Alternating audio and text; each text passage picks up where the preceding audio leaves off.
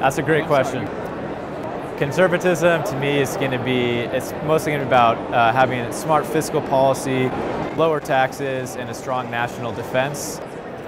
Second Amendment rights. When you want the states to have more power. Someone who believes in preserving freedom as often as possible.